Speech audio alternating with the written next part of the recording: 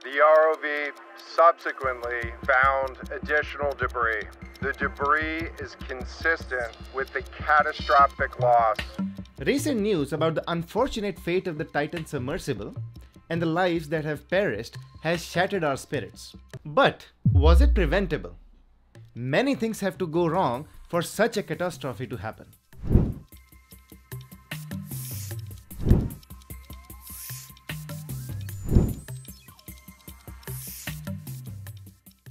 As we reflect on this incident and seek to understand what has gone beneath the surface, I am compelled to think about the design and engineering that has underpinned this ambitious project. Let us try to analyze the challenges faced by the Titan Submersible and examine the potential shortcomings in its structural design that might have led to such catastrophic failure.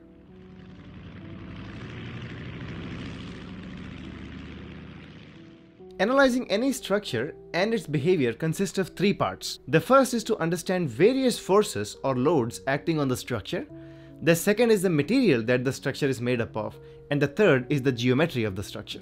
Let us try to understand forces that a deep dive submersibles are subjected to. A submersible that is designed to explore titanic wreck is meant to dive up to 4,000 meters. That is 4 kilometers or 2.48 miles approximately. As the submersible dives deeper, the external water pressure increases in proportion to the depth of submersible. To be precise, the pressure, that is a force per unit area acting on any submerged object, is given by the product of the depth of the object, the density of the liquid, and the acceleration due to gravity. Titanic is submerged at a depth of 3.8 kilometers. The pressure at that depth is around 37 million pascals or 37 megapascals or 5,400 psi. That is approximately equivalent to having 35 elephants stand on your shoulder. For any submerged object, the hydrostatic forces are compressive in nature and they act radially inward. That is, the Titan Submersible would have been subjected to immense amount of compressive forces from all the direction when in such depths. Any structural damage or breach of hull would lead to immediate implosion in milliseconds when the pressure is in the range of 5,400 psi. That is, the most obvious mode of failure in deep sea vessels is the breach of hull, which could lead to catastrophic implosion. Given such high stakes and when so many things could go wrong, designing such vessels needs precise engineering aided with computer simulations and finally tons of on-site testing until a satisfactory design is obtained. This was also noted by James Cameron, the Oscar-winning Titanic movie director and a prominent figure in deep dive community who has himself visited Titanic wreck site 33 times. Design subs, implosion is obviously the specter that looms over us all the time. But because of that, that's the thing that you engineer for the most years in advance. So that should never be the problem. I've never believed that if I was going to have a serious problem in a sub that it would be implosion. Maybe entanglement in a fishing net, maybe a fire from the electronics. Hard to rule those things out. Implosion, absolutely not.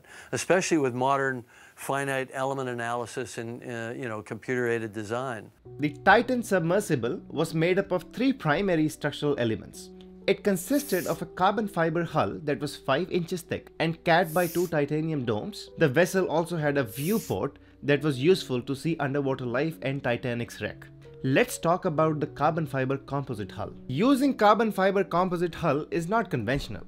In fact, numerous state-of-the-art and successful deep dive submersibles use steel and titanium in their hull and not carbon fiber composites. OceanGate CEO Stockton said in an interview 2 years ago that he had broken some rules by foregoing conventional materials in the design of Titan Submersible. Broken some rules to make this.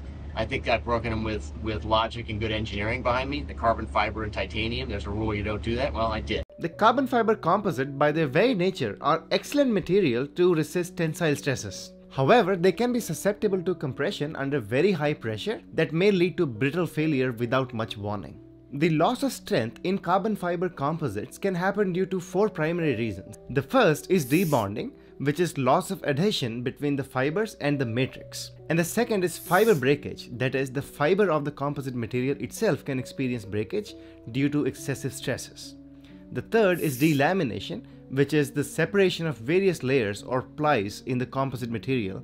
And finally, we have matrix cracking, that is the possibility of having cracks in the matrix of the composite material, which can occur due to excessive load or manufacturing defect. In addition, the carbon fiber composite materials are susceptible to impact and abrasion damage. This is highly likely at Titanic wreckage site because it's a very hostile place with numerous corroded and twisted steel beams spread across the seabed.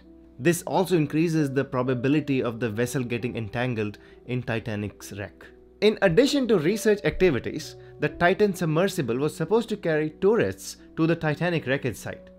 This would mean large number of trips to such large depth, and that could introduce fatigue in the carbon fiber composite material when subjected to repeated cyclical loading. Over time, cyclic loading can initiate and propagate crack inside the material, which in case of carbon fiber composites could lead to implosion without any warning. Another issue with the carbon fiber composite hull is the possibility of manufacturing defects, which could lead to air bubbles or voids in the composite material, which in turn could lead to local loss of stiffness and hence loss of strength. When the structure is subjected to such large forces, it is important to make sure that there are no cracks in the hull. However, it is extremely challenging to perform non-destructive evaluation to infer the health of the hull, especially at the micro scales. Titan was made for 5 passengers.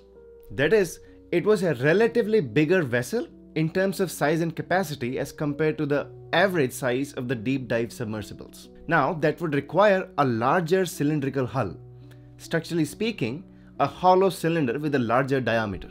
A cylinder with a larger diameter is more susceptible to structural stability loss. For example, the carbon composite hull could buckle under the compressive forces transferred through the titanium domes when the pressure is so high. In addition to considering for the hull design, there are 3 other structural elements that need serious considerations. Firstly, we have titanium domes. Geometrically, domes are suitable to resist compressive forces, and titanium is a strong and ductile material. The second is the viewport that needs to be designed and preferably certified for a depth of 4,000 meters in case of Titan Submersible. The lawsuit by the former employee of OceanGate pointed out that the viewport was certified only for a depth of 1,300 meters. And finally, there are connections, that is, things like bolts, welds, or seals that connects various structural elements together. Failure in any one of these elements, that is the carbon fiber composite hull, the domes, the viewport, or the connections, can lead to implosion. Now, we don't precisely know what caused the implosion of Titan Submersible. However, amongst all these elements, the carbon fiber hull and the viewport are most susceptible to damage. We make a very crucial observation here. Given the loads and choices of materials, the structural engineer can design for the geometry to build a safe structure. However, given such immense amount of compressive forces acting on the submersible, there is very little room for engineering error. Therefore, any gaps or concerns must be filled in order to cover for the foreseeable risks. Since Titan was one-of-a-kind experimental submersible that was larger in size and made up of carbon fiber composite hull, it would have been wise to get it certified from a reputable organization, even if such certification was not required by law. As we will see, there were numerous known dangers that were ignored, and the need for certification simply felt unnecessary. The ex-Marine director of OceanGate, David Lochridge, raised concerns about Titan's design and was later fired. He in turn sued the company. When David Lochridge was preparing the safety report, he requested for paperwork from the engineering director regarding the viewport design and pressure test results. He was met with hostility and denied access to these documents. When his verbal warnings were ignored, he submitted a written report that listed numerous issues that posed serious safety concerns for the passengers. Lochridge expressed concerns regarding the lack of non-destructive testing performed on the hull of the Titan. And the lawsuit details Lochridge's worry that visible flaws in the carbon fiber supplied to OceanGate raised the risk of small flaws expanding into larger tears during pressure cycling. These are the huge pressure changes that the submersible would experience as it made its way to and from the deep ocean floor. He noted that a previously tested scale model of the hull had prevalent flaws. Lochridge claimed he believed the company could subject passengers to potential extreme dangers in an experimental submersible. Lochridge reported finding that the vessel's front viewport was only certified to a depth of about 4,200 feet, that is 1,300 meters, and far less than the depth of Titanic. Lochridge was not the only one to leave the company over the safety concerns. Rob McCallum, an explorer and the former consultant to OceanGate, urged OceanGate's CEO to stop using the sub until an independent body assessed it. He left the company in 2009. The company's approach to certification was raised by the professional trade group Marine Technology Society in their 2018 letter. Here is what Will Cohen, the chairman of the Manned Underwater Vehicles Committee of Marine Technology Society, had to say about the Titan Submersible. As chairman of the Submersible Committee, I stand by the letter. In the very, very deep submersibles, like the 4,000 meters deep, there are only 10 vehicles in the whole world that can go 4,000 meters or deeper, and all of them are certified except the Titan. So it is an outlier. Experts in the industry at the conference voiced concern, what are we going to do? This is very risky. We understand the strategy, but it is very risky for everybody. In a 2019 blog, OceanGate defended their decision to not class their vessels, saying accidents in marine and aviation settings mostly results from operational errors, not mechanical failures. This is the portion of a legal disclaimer that every passenger has to sign before boarding the Titan. An experimental submersible vessel that has not been approved or certified by any regulatory body and could result in physical injury, disability, emotional trauma, or death. Where do I sign? Titan also faced numerous electrical system errors and communication flaws. When David Pogue, a CBS correspondent, was invited to dive in the Titan Submersible, he reported that the Titan went missing for several hours when he was on the mothership. Pogue also revealed that the craft lacked emergency location transmitters that would emit signals and that could help rescuers to find the craft in case it was lost. He also noted the improvised nature of several components of the craft. And yet, I couldn't help noticing how many pieces of this sub seemed improvised. We can use these off-the-shelf components. I got these from Camper World. We run the whole thing with this game controller. Come on! It seems like this submersible has some elements of MacGyver-y jerry-rigness.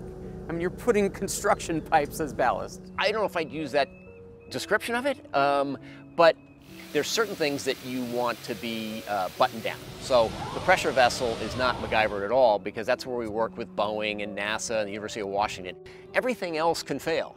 Your thrusters can go, your lights can go, you're still going to be safe. It is hard to precisely point out what led to the implosion. Numerous red flags and some avoidable mistakes, or perhaps sheer bad luck, might have led to this catastrophe.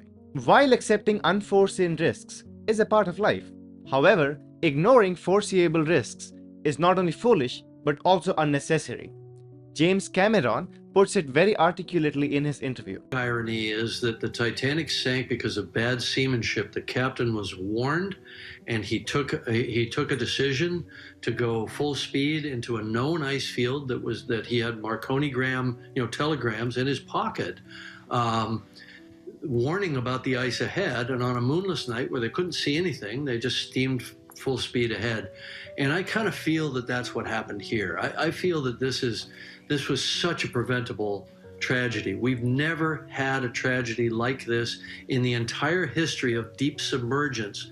As we forge ahead, we must make sure that the lessons learned from this tragedy informs and guides our future endeavors by keeping in mind a delicate balance between pushing the boundaries and safety. And finally, my heart goes to the families and friends who have suffered such a tremendous loss. In these tough times, more power to you.